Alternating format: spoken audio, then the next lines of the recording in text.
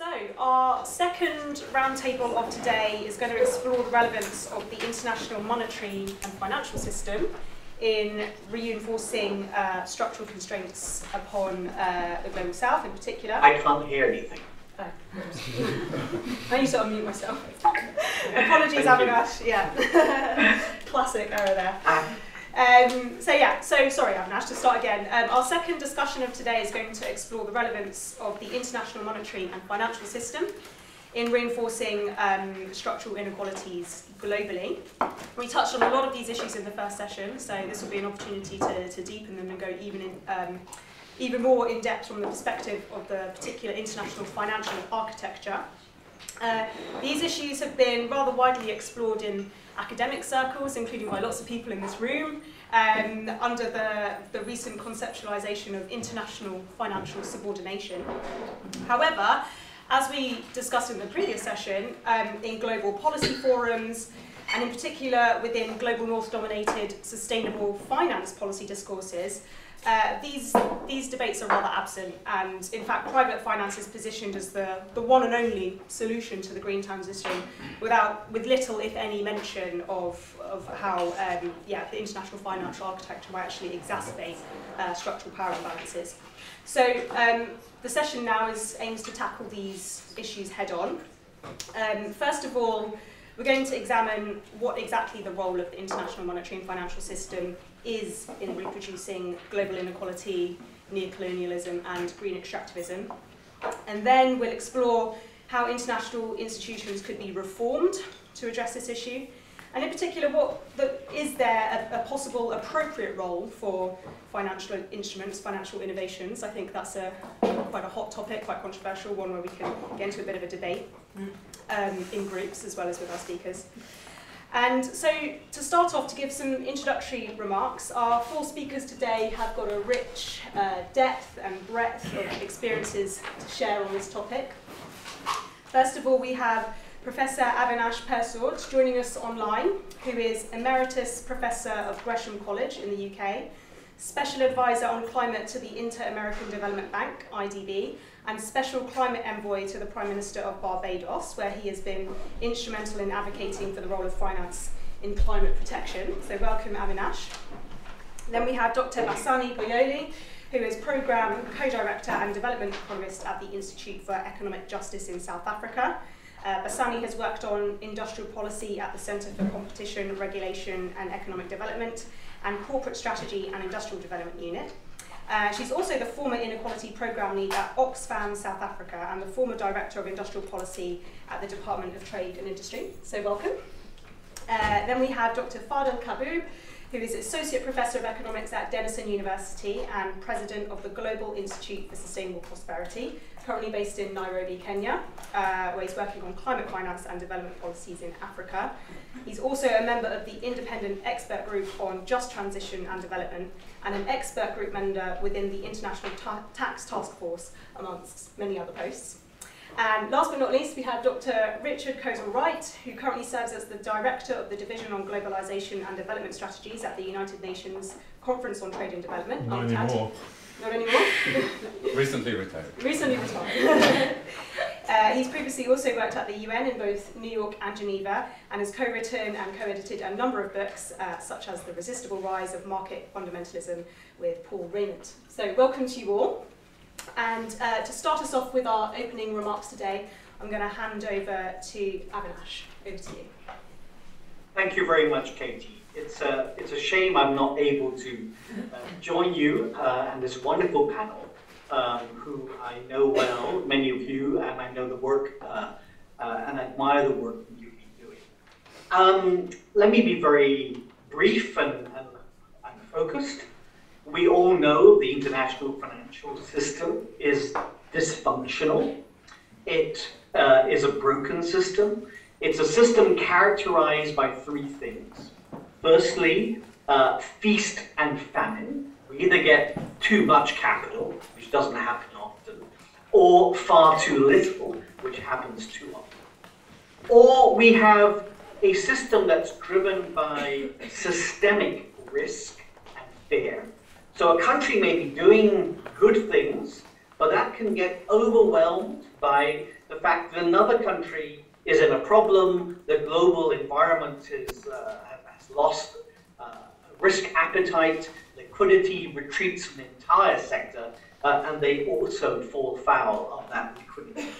So good behavior is unrewarded in the international financial system. And fundamentally, we see very little flow going from developed to developing countries, far too little.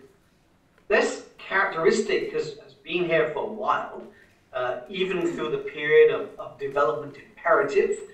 Many academics and others have raised the issue. It's come back into the focus now that we now that we have the climate imperative, and now that we need those developing countries for whom capital does not flow to play a major role in the energy transition, and they can't do so from domestic savings alone. So we will need to fix this international system. Some people believe it's about prejudice and discrimination, and there's an element of that, there's no question about that. But I think that would miss a fundamental, inherent asymmetry to the international financial system. And the way I can best describe that is to say that in the domestic financial system, we run the system where there are things defined as safe assets and things defined as risky assets. And the government does the definition, and they define their own bonds as safe assets. And the financial system works on the basis that you need a certain amount of safety, a proportion of safety, as we extend risky lending. The international financial system is the same. We have defined, whether it's through Basel banking regulation, international savings and pension and insurance regulation, whether it's through credit rating agency norms, a similar world of safety and risk.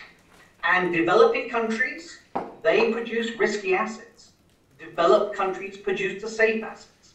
So you have an interesting situation in development where developing countries have to import safety, and they're the exporters of risk. That makes the system very asymmetrical. It causes the feast of famine. It causes the systemic risks to overpower local behavior. How do we solve that? I think we can do. I think we can. I think the design of special drawing rights was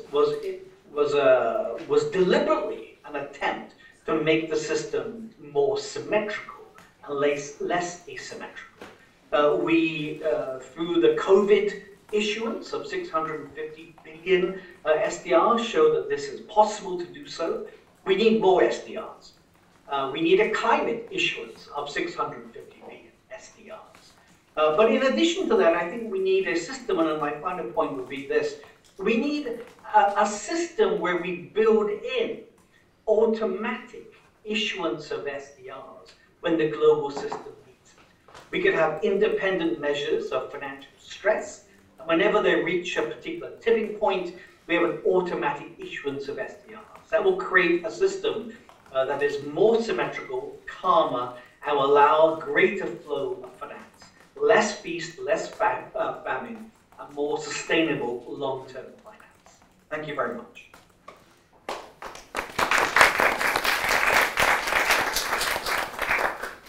Thank you very much, Avinash. Those are some really thought-provoking opening remarks. I'm going to hand over now to Basani. Okay. Thank you. So I'm basically going to talk about how the contribution that we are making at the IEJ on debates and advocacy around reforming the international financial architecture, and how we've done that work in collaboration with other civil society organizations and trade unions through the development of a rights-based climate finance toolkit, which is basically targeted for climate justice campaigners within that space. And we saw the necessity to do this work because South Africa became the first recipient of the Just Energy Transition Partnership Deal, which is a deal between South Africa and a few Global North countries. And what we saw is, this was a secretly organized deal that no one really knew much about, and we're still a lot of climate justice activists. The idea of development finance and climate finance is relatively quite new, so we kind of needed to do a lot of like political education, and this is what this particular toolkit is about. But it's more than about like defining concepts. It's also rather about kind of identifying particular advocacy points where civil society and trade unions can actually act, manageable ones. So there won't be like overhauls, and others might think that we are tinkering, but I think it's still quite important work. Because the JETP is basically an application of this problematic billions to trillions agenda, which basically rests the pathway and pace of the decarbonization agenda on private finance through the leveraging of public finance. So one of the most striking features of this is the dominance of loans over grants, particularly concessional loans. And another, you put it so well in your formula here, is where the money is going, right? So it's a big infrastructure project, and very little goes to the justice elements,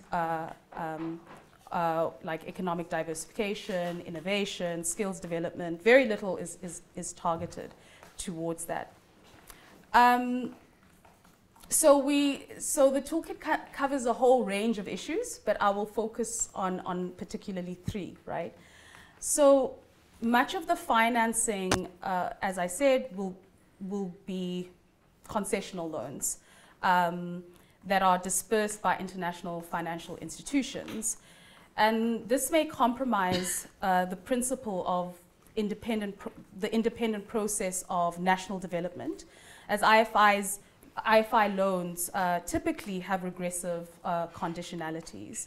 So one of the areas of focus in the toolkit is proposals around the advocacy of establishing domestic legal frameworks for parliamentary oversight of IFIs, lending practices, to basically democratize decision-making over IFI loans. And so these would spell out the formal engagement processes, the procedures, the protocols to ensure effective parliamentary input into IFI surveillance processes.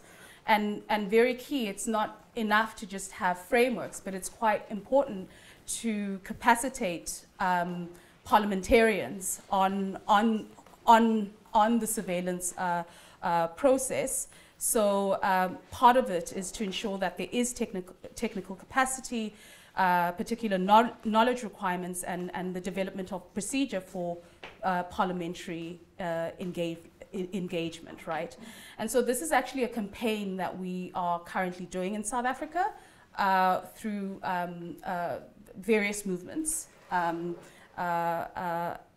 we basically want to build, right, on this. And also the presence of commercial loans and foreign direct investment as part of this JETP may also compromise this very principle of independent process of national development through unreasonable protections offered by bilateral investment treaties and its associated pro-investor international dispute settlement arbitration. So we propose advocacy around a complete reform of that kind of dispute settlement framework and collective support for binding treaty on business and human rights. South Africa has repealed its bilateral investment treaties, although there are still some that are in operation.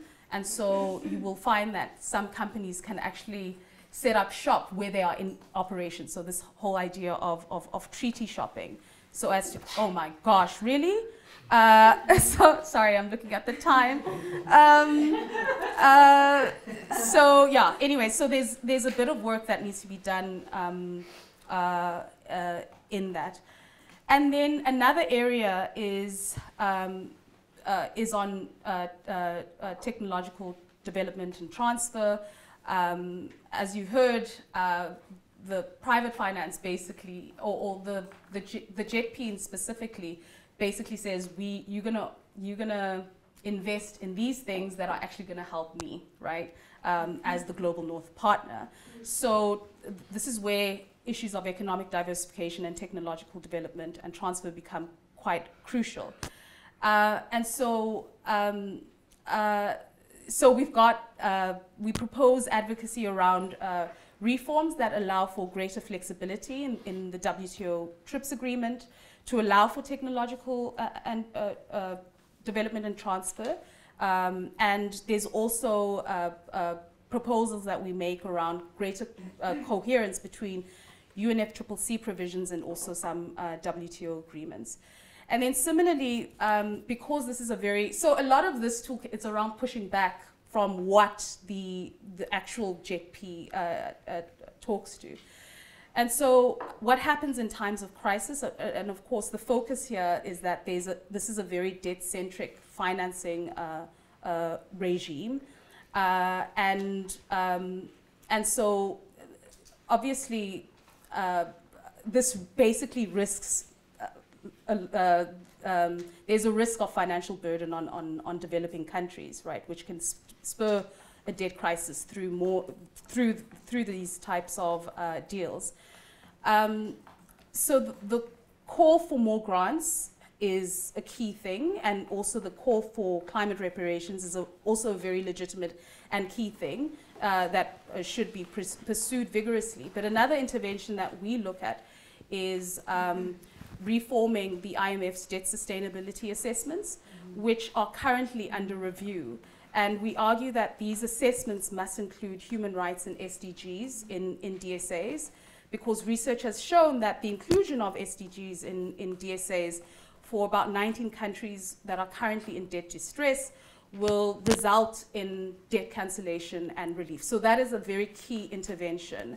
And this is because the revised DSA metrics will not only take into account what is currently taken into account, which is payments of debt service costs, but also take into account the investments that are required to secure the SDGs. Wrap it up. I'll just leave it there. But yeah, thank you. You can go into more detail. Yeah.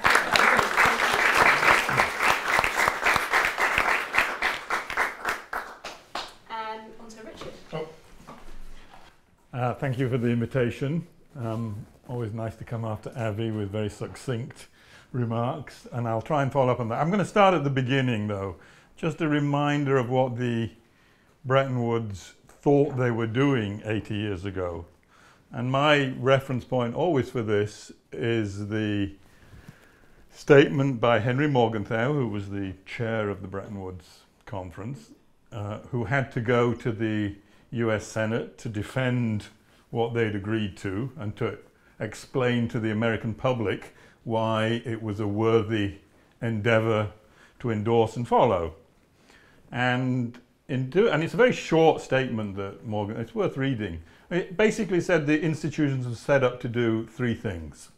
They were set up to ensure that the kind of beggar my neighbor policies that had wrecked the global economy in the 1930s were not repeated, and that was the basis of a fixed exchange rate system and the provision of liquidity for balance of payments problems that was part of the architecture. But that notion of the danger of beggar my neighbor policies was a central one. Secondly, he wanted a lot more international public finance to complement the efforts of countries to boost their resource base, both for productive investment and for the provision of social services and public services of one kind or another. So a very strong emphasis on international public investment. And last of all, and surprisingly, that he wanted these institutions to prevent bullying of smaller countries by bigger countries. That was important to the Americans for a very brief period of time. Now, we can argue whether these three goals were really ever followed in the workings of the system from the late 1940s, early 1950s onwards. We have endlessly argued in UNCTAD that, of course, they never really endeared themselves to that kind of framework. But that was the original intention, I think, and it's important to keep that in mind when discussing the role of the multilateral financial institutions, because it's actually a benchmark against which to measure their actual practice. Of course, we know that, and at least we would argue that the system that evolved particularly after the Volcker shock of the late 1970s, early 1980s, was actually a very different system, even from the insufficient system that was put into place at the end of the Second World War. It was a much stronger focus on essentially market-based finance as the driver of the system, which was part of a larger shift. It was not just a change in the workings of the international economy, but it was clearly a change in the nature of the relationship between finance and the real economy that emerges out of the neoliberal revolution, out of the collapse of the Soviet Union, etc.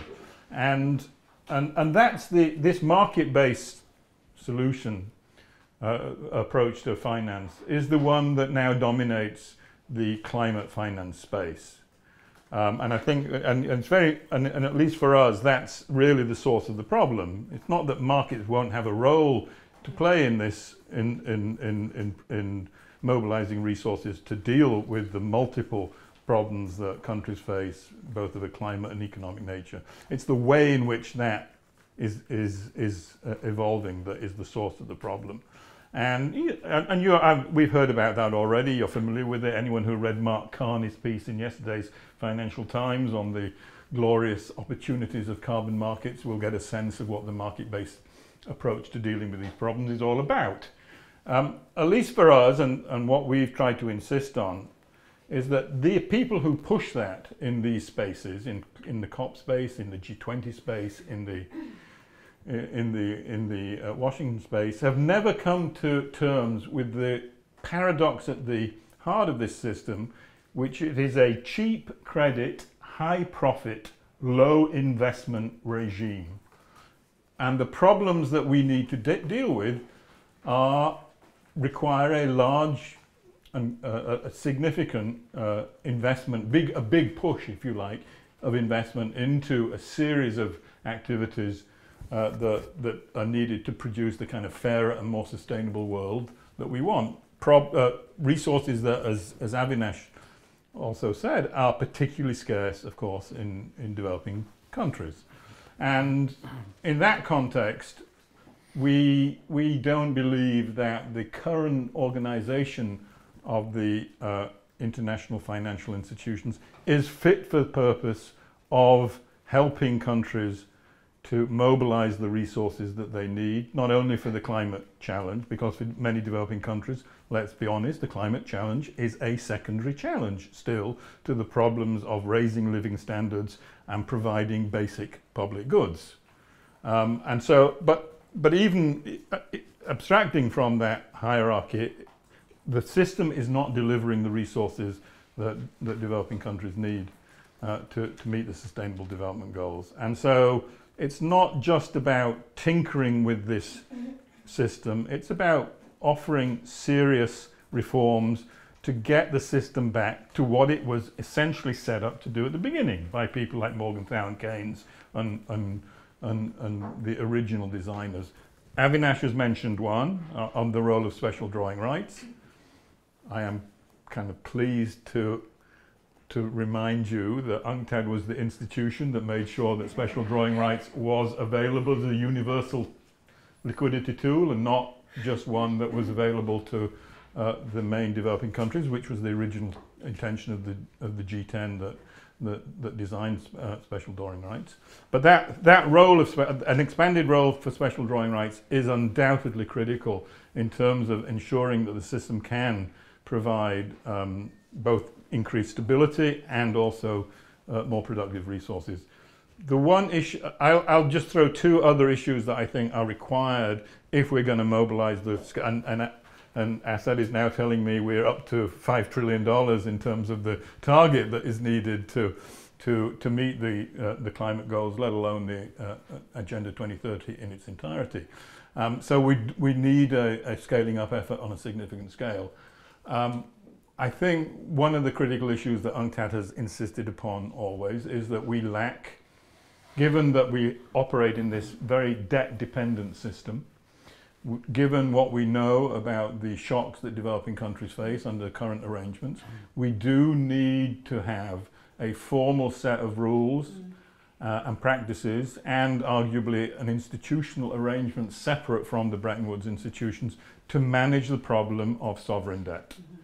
And we've argued consistently for the need for a global debt authority, one that is independent of both creditors and debtors, because at the end of the day, the negotiation over sovereign debt stress has to deal with both sides of that contract, and so you need a degree of independence. The IMF and the World Bank are creditor institutions. They are inherently biased in one direction. So UNCTAD has always argued the need for some sort of independent institutional structure to manage the problem of sovereign debt. I just don't think most developing countries can mobilize the kind of resources they need for climate and development problems without seriously dealing with reducing the debt burden they currently face. It's just not possible given the servicing constraints they face. So putting that up front and center on a reform agenda, I think, remains critical. And I would argue in that context that credit rating, we need to look again at credit rating agencies. They have been highly pro-cyclical in the way in which international capital flows, and they have inherent biases in terms of what is considered credit worthy. And I think some kind of effort to design a more independent credit rating system has to be part of some new international architecture that can deliver stable resources on the scale that we're talking about. Thank you very much, Richard. Okay, thanks. I look forward to delving more into some of those ideas in the discussion.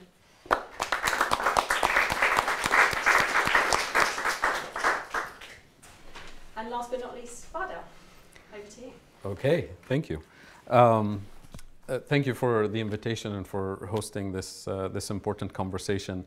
A lot of my remarks will reflect the work that we've done in this Just Transition report, which there are a few copies on the tables in front of you, which was published by the Independent Expert Group on Just Transition and Development, which was convened by Dr. Yuba Sukuna, former Vice Chair of the IPCC from Mali.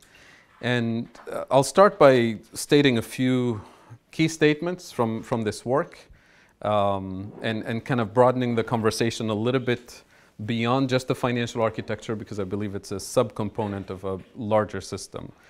The first thing to say is we can't decarbonize a system that hasn't been structurally and economically decolonized yet. Similarly, we can't de-dollarize a system that hasn't been structurally and economically decolonized yet. And we have quite a few political leaders in the Global South now who want to de-dollarize the system.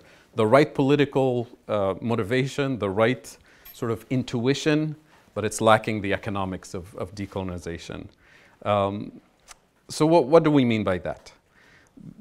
The financial architecture, first of all, reforming the financial architecture is the right intuition, but we're really after transforming the financial architecture. And it's a subcomponent of a global economic architecture that includes the financial architecture, the World Bank, IMF, and so on, that includes the international trade and investment architecture. That's the WTO, one of the big blind spots of a lot of these conversations, and the international taxation architecture, which for a long time was in the hands of the OECD countries, and now we have a UN tax convention process that is sort of helping move us towards decolonizing international taxation architecture. That entire economic architecture framework, from a global south perspective, was not designed by us, was not designed for us.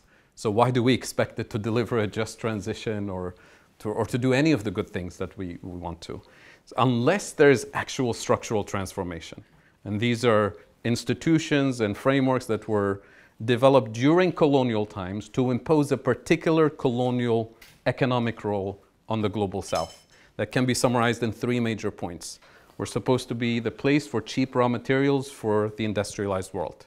Number 2, we're supposed to be the consumers of industrial output in our large consumer markets. And number 3, most importantly, we're supposed to be the place where obsolete technologies, assembly line manufacturing that is no longer needed in the industrialized world is outsourced to us under the label of development, cooperation, job creation, all that stuff. But what it does effectively is that it locks you at the bottom of the global value chain. So when we talk about a just transition or transformation or decolonization, we're talking about undoing those 3 fundamental roles that have been imposed during colonial times and reinforced during post-colonial times under the global economic architecture. And that is the transformation that is needed. And I'll give you one statistic that we can unpack later, and it's a little bit outdated, and some of my colleagues and I are working on updating this, Richard knows, which is if you divide the world into global north and global south and net out all global financial transactions, FDI, exports, imports, remittances, illicit financial flows, the net amount, the last figure we have, is $2 trillion moving from the global south to the global north. $2 trillion, right? When I first paid attention to this number some 20 years ago, it was 500 billion and we thought it was outrageous. And it's accelerating. And that's not a bug in the system, that's the design of extraction of wealth. Now put that number side by side with all the other climate finance numbers that you're familiar with. You know, the $100 billion promised and not delivered, or they pretend it's delivered. Now most of it is non-concessional loans, actually.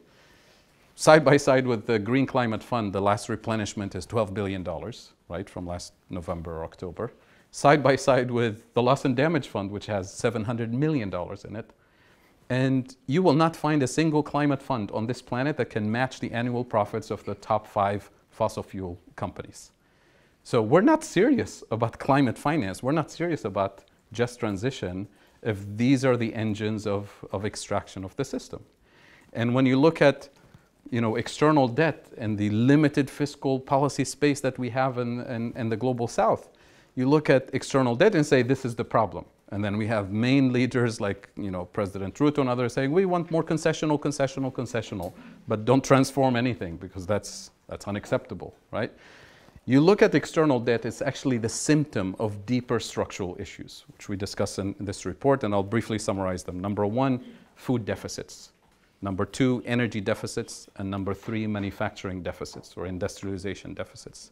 When I say food deficits, the UNCTAD numbers from a couple of years ago, Africa as a continent imports 85% of its food, when less than 100 years ago we used to be the breadbasket for former colonizing powers. Not by accident, it's by design. It's the agricultural subsidies in the global north imposing a particular agricultural assignment to the global south to become the cash crop producers, right? Energy deficits, and here I include our biggest oil exporter in Africa, Nigeria, is energy poor. Nigeria today imports 100% of its gasoline, not by accident. Angola, the second largest, imports 80% of its fuel. This is classic economic entrapment by fossil fuel companies for global south oil-rich countries. And number 3, and I'll close with this because I see the time check, the kind of industrialization or manufacturing base that we were allowed to have, and I use the term carefully, is the kind where you have to import the machines, import the fuel to power the factories, you have to import the intermediate components to assemble with low-cost labor, and we even import the packaging. So you end up with value-added content of exports that's low and value-added of imports that's high. So you can double, triple, quadruple your exports. You're always locked at the bottom of the value chain. So the way out of this, if we're serious about transformation, if we're serious about a just transition, then the solutions are right there. And they just so happen to be economic decolonization and transformation solutions. They also happen to be coincidentally climate solutions, because that means strategic investments in food sovereignty and agroecology. It's a win-win on the economic decolonization, on the adaptation front. Strategic investments in renewable energy sovereignty, which is Africa's biggest potential. The last report from the International Energy Agency is saying by 2040, with existing technology, not new innovations, Africa can produce 1,000 times its energy needs. 1,000 times, to make OPEC look like a joke, which is why this is perceived as a threat when it's actually an opportunity for everybody.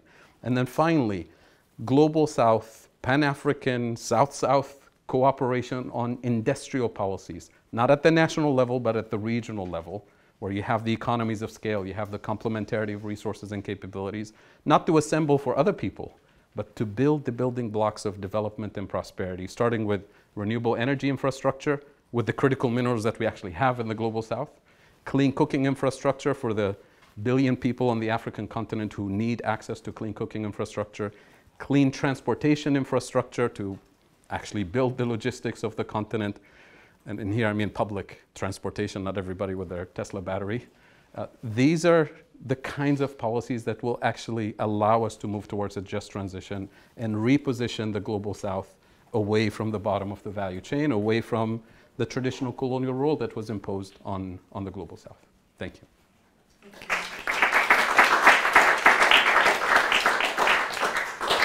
Wow, some really powerful opening remarks there, and I think that's going to give us plenty of food for thought for a bit of a debate later on. I just want to turn to some questions direct to our panel now, because unfortunately Avinash can only stay with us until 4:30. So what I'll do is I'll ask Avinash a question, and then I'll open it up to the floor for anyone who also wants to ask Avinash a question before he jumps off, and then I'll continue with my questions to the rest of the panel. So Avinash, I'd love you to go in a little bit more detail about your proposals for SDR issuance. In particular, how do you think how does SDR issuance sit within a broader redistributional ambition, which would include policies such as climate reparations, which we spoke about in the previous session, and also broad-scale debt forgiveness, for example? How does SDR issuance help to overcome some of the power imbalances that we've spoken about so far? And on a more kind of from a more geopolitical angle, why, SDR issuance isn't a new idea by any means. Why has there been so much resistance to pushing forward this idea, and what needs to change to overcome that geopolitically? What kind of coalitions need to push forward to advance that proposal? Great questions. Let me try to frame them a little bit based on what we've just heard from your excellent panelists. Because I feel that what we've heard is a largely correct critique of the system. But I've spent the last 10 years, better part of a decade, representing a developing country government. And grants are not increasing. We don't have an option of more grants and less debt. We don't have an option of more concessional finance and less private sector. We ought to, we should. There's a moral, economic, and investment case, strong economic and investment case, but it's not happening. And I guess I come across this because as a developing country government representative in my past, I sat across the table from other government representatives. And if we want the system to change, the people we need to be speaking to is not ourselves, because we all agree around this table. It's the electorate in developed countries. They do not agree. They are not voting to increase aid budgets. They're voting to deport foreigners. They're voting for protectionism. They're voting to maintain a colonial system, not to dismantle it. We can't even get a British Labour Party government who is committed to going back to 0.7% on GDP of aid. We have a Biden administration, one of the most liberal administrations we've had for a while. And what are we seeing change in the system? So I don't I think it's right that people are making this case to the developed country electorate. But don't make the case to developing country governments. We accept it, but we just know it's not happening. So what can we rely on? Well, we have a system, we have an interesting system. I think it's actually a rare form of beauty in the system, that at the core of the system are AAA rated development banks. The core of the international financial system are AAA rated development banks. And they could lend twice the amount that they do lend. They've become irrelevant in the current international financial system. Their main shareholders seem content with that. But we have to make them a much more central part of the international financial system if we're going to change something. And they can lend twice as much with their existing capital. So no developed country government has to put in more money. They just need to be able to lend fully on the capital and guarantees and callable capital that they have, including using SDRs. So I think that I'm focused on what can we deliver for developing country people over the next 4 or 5 years. I don't believe we can deliver more grants. I wish we could. I believe we can deliver a development banking system that is 3 times bigger than what it is. They've already increased on the back of some of the Bridgetown Initiative ideas and the back of the CAF reform ideas. The headroom for development banks has increased by $400 billion in the last 2 years alone. $400 billion. We've never had that kind of increase over the last 50 years. Now, it should be $2 trillion more, but $400 billion is a start. So we need to fully leverage these things. And there are 2 main things that we need to focus on that can be done without developed country electorates feeling that they are sending money abroad. And firstly, it is on making sure that we're using these callable capital, these guarantees. Currently, they're not really being used because no one really knows how they would be used. There's no clear pattern of how callable, no clear roadmap as to how callable capital will be called. And as a result, people don't count them. So we need a clarity on that. And nothing needs to change with the amount of callable capital. We need clarity on how it's used. And secondly, on SDR. So what is the geopolitics of why we haven't had greater issuance of SDRs? I think that's a great question. Clearly, there is a geopolitical issue. When have we had SDR issues? We had no issues at all after the first one until the so-called global financial crisis. That was really a North Atlantic financial crisis that developed countries were involved in. The first major international financial crisis in which developed countries got involved. Then suddenly we have a big issuance of SDRs. And then COVID, which engulfed developed countries, we had a big issuance of SDRs. So I think that climate is our lever point because climate matters to developed countries. And that's why we need a massive issuance of SDRs around climate. But I would say these ad hoc one-off issuers misses an opportunity for us to redesign the system. And redesign the system with automatic issuance of SDR. So, you know, the key point about the SDR is that when the global financial system is in crisis, and people are leaving one area, developing countries, they're going to another area. There's symmetry in the system, leaving one, going to another. The SDR rebalances that symmetry. So if developing countries have SDRs, then these SDRs will grow in value as people are leaving their country and going into the components of the SDR. So that's why the system was designed, that's why SDRs were created, to create symmetry in the system. And I think that we need to have a systematic way of issuing more of these whenever the system is under stress and crisis and people are leaving developing countries. So not just one-off. I think we should begin with a one-off issuance and label it around climate. It should be over $650 billion, but at least at that amount. And then $100 billion or more whenever the system is under crisis. So we get a regular issuance of SDRs. SDRs today which are essentially a call on other people's central bank reserves, are around 10% of global central bank reserves. We could at least double that. The system will not be get into a problem until we have SDRs call on other people's central bank reserves that are greater than, say, 20 or 25 or even 30%. So we've got a long way to go before we reach a point in which we've fully spent that lever and need to find other levers. Thank you very much. Does anyone else have any questions for Avinash? Have you talked to the US Treasury about this, Avi? Well, I think a climate SDR is something that has some legs. I think the idea of an automatic stabilizing part of the system, there's very little traction for that, but we have to build that case.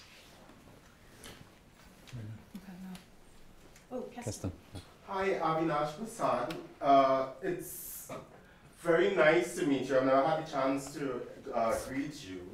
I mean, the logic that you're using seems very self-defeating because, I mean, if we were to take slavery as an example, if African people didn't believe in their freedom, they would not have done anything to make themselves free. And so what you're suggesting sounds a bit self-defeatist, that we can't change very much, so we must tweak a little bit around the edges, and so that it makes it possible, in other words, to reproduce the system. What you're suggesting is not, in my view, from any sort of sound analysis, is very supportive of a very long-term effort to address climate action. I mean, if people believe it is possible to change the system, the Haitian Revolution lasted 12 years. So if you take a quarter of, you're talking about 4 years to make some kind of tweaks here and there, it is possible for a revolution to happen.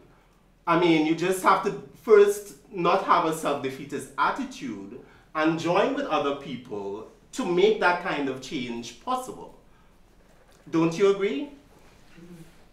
I'm afraid I don't. I'm all for people making that case. I believe, as you get older, you become a believer that there isn't one way. So power to you to make that case. But I feel that having been part of the development space for a long time, we have been making that case for decades, and we have got nothing. So I think the case should be made, should be doubled, but we should also look at what are the ways in which we can deliver something. I think that if we create a symmetrical international financial system, that is actually revolutionary as well. The asymmetry of the system, the extractive nature of it, the colonial nature of it, safe versus risky, the colonial nature of that. If we change that and make the system symmetrical, that's revolutionary as well. So I think the revolutionary things we can do and achieve in 5 years, whilst you work with others to lay down the longer term revolution. Thanks for your comments. I guess nobody's opposed to the issuance of more SDRs, I would believe, maybe except for the US Treasury.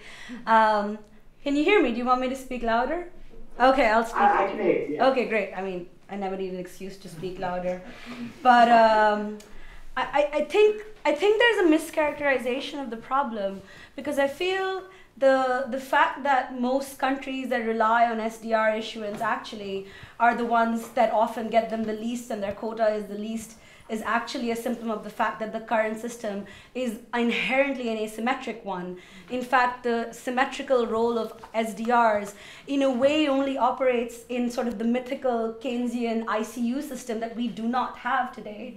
And also, just to give you an example in terms of the practical challenges, even if you want to be practical about sort of an automatic issuance of SDRs, say with a climate lever, for a time I was working actually with in Mariana Mazzucato's council of with Council on the Economics of Health for All for thinking about rethinking economics after the pandemic. And there were some discussions around perhaps doing something related to creating a famine trigger in terms of like if there is risk of famine somewhere in the world, perhaps we can release some kind of funds, SDRs, etc. And that was basically like a non-starter with anybody who was sort of in the financial world, because they were like, oh, but who's going to decide when there's a famine trigger, even though the internationally agreed organizations have very clear stages of famine. And it was entirely a non-starter for something which is absolutely an indicator of the climate crisis, food insecurity and famine in large parts of the world. So the only people who the IMF would accept as the arbiters of when there is a climate emergency is themselves. And there's no incentive for them, I think, I mean, this is my reading of all history of IMF so far, that I doubt that they would accept any kind of automatic trigger. And even when they do, the countries that needed the most, they're not going to be the ones that get it. It's going to be the United States. So I feel like it's a fundamentally asymmetric system, and therefore to make it more symmetric means moving away from the SDRs or something more concrete. So I would like to hear your thoughts on that. Sorry for being extra loud. If all we do is issue more SDRs, absolutely correct. The SDR allocations are essentially based around GDP. So the richest countries take the greatest amount, the smallest countries, the poorest countries have the least amount. But that is why what has been happening over the last couple of years is very important, which is a rechanneling of surplus SDR. Firstly, developing countries have used their SDRs. 80% of the new issuance of SDRs by African and Caribbean and Latin American countries have been used. So this is a sign that this is something that was a benefit to development, and we need to do more of it. But the rechanneling of SDRs will be very important.